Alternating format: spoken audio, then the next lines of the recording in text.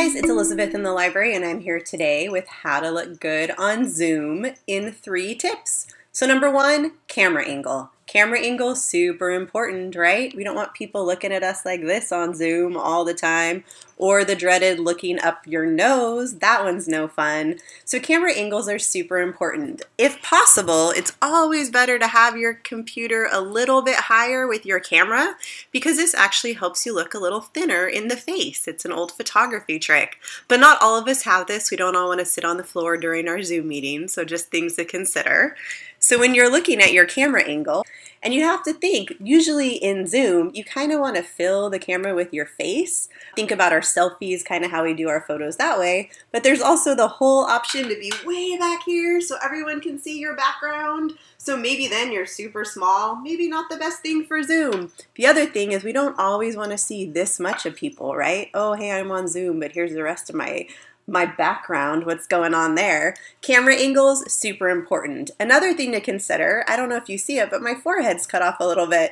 Normally in photographs, you'll notice that sometimes we cut off parts of our face. It's totally normal, and this way you have more of your face in the picture versus way back here or just the nose shot. The other thing to consider when we're talking about our backgrounds is in Zoom, sometimes you can put a photo in your background so you don't have to worry about everything else that's happening here, but that's something to think about. What's your background saying about you? I hope mine's saying, hey, look at my books, I'm a librarian. So that was the first tip. Number 1, camera angle and positions. So the second tip is lighting. Lighting has different temperatures. So sometimes you'll see a yellow light, a blue light, you'll notice that you have shadows on your face.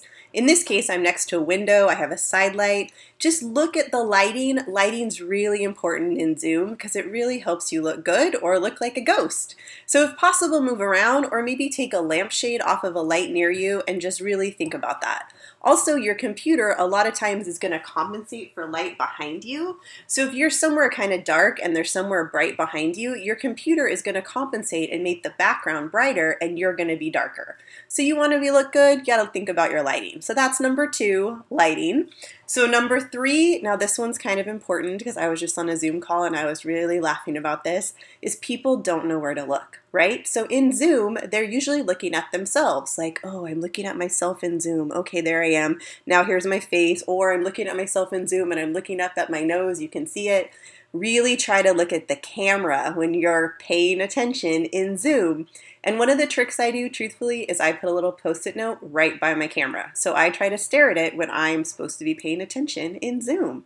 So that's good. The next thing is, in your video, do you have to have your video on for Zoom or can you have your photo? So sometimes you might need to just turn off your video and just have your photo up. If you're allowed to do that, consider that as an option because you don't have to sit there and stare at Zoom and look like you're always interested.